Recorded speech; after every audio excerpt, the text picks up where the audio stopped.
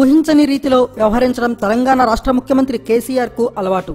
తన వైరి వర్గాలకు మింగుడు పడని రీతిలో తన మాటలు ఉండేలా కేసీఆర్ ఎప్పటికప్పుడు జాగ్రత్తలు తీసుకుంటారు.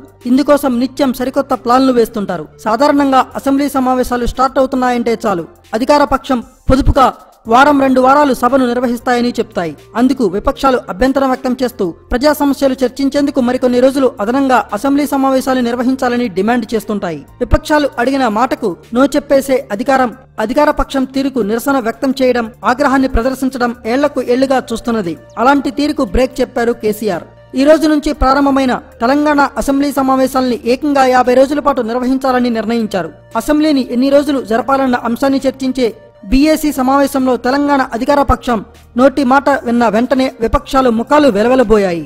వాస్తవానికి అసెంబ్లీ సమావేశాలు ఎన్ని ఎక్కువ రోజులు జరిపితే విపక్షాలకు అంత లాభం. కానీ తాజా పరిస్థితులు మాత్రం అందుకు భిన్నం. కారణంగా విపక్షాలు బలంగా లేకపోవడం, అధికార పక్షం తిరుగులేని రీతిలో బలంగా ఉండడంతో ఎన్ని ఎక్కువ రోజులు సమావేశాలు నిర్వహిస్తే విపక్షాలు అంతగా తేలిపోతాయి. అధికార పక్షాన్ని ఇబ్బంది పెట్టలేక ఆపసోపాలు పడతాయి. ఈ విషయాన్ని గుర్తించిన కేసీఆర్ ఎప్పుడూ లేని విధంగా వర్షాకాల సమావేశాలను రికార్డు స్థాయిలో 50 రోజులు నిర్వహించాలని డిసైడ్ చేశారు.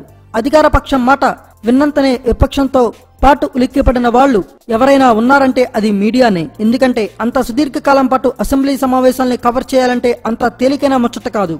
50 రోజులంటూ అసెంబ్లీ సమావేశాల గురించి కేసీఆర్ చెప్పిన మాట అటు విపక్షాలని ఇటు మీడియా వర్గాల్ని దిమ్మ తిరిగిపోయే షాక్ ఇచ్చారని చెప్పాలి. నెలన్నర కంటే ఎక్కువగా అసెంబ్లీ సమావేశాలంటూ బీఏసీలో అధికార పక్షం నుంచి వచ్చిన మాట విన్నంతనే తెలంగాణ కాంగ్రెస్ పార్టీ శాసనసభాపక్ష నేత జానారెడ్డి రియాక్ట్ అవుతూ 50 రోజులెందుకు 100 రోజులు చేసుకుంటే పోలా, వర్షాకాల సమావేశాలకు కంటిన్యూషన్ గా బడ్జెట్ సమావేశాలు పెడితే సరిపోతుంది, ఎక్కడకు వెళ్లకుండా తిరగకుండా సభలోనే ఉండిపోయి వేసవిలో జనాల్లోకి వెళ్లిపోతే సరి అంటూ నిష్ఠూరాలు ఆడడం చూసినప్పుడు 50 రోజుల సభ విపక్ష నేతకు ఎంత ఇబ్బంది అన్న విషయం ఇట్టే అర్థం కాక మానదు.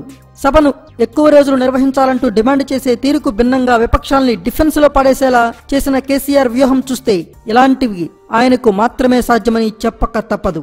బలహీనంగా మారిన విపక్షాల్ని తన చతురతతో సభ ప్రారంభం ముందే జులక్కిచ్చిన కేసీఆర్ 50 రోజుల పాటు సాగే సమావేశాల్లో మరిన్ని షాకులు ఇస్తారు. Thanks for watching. Please subscribe our channel.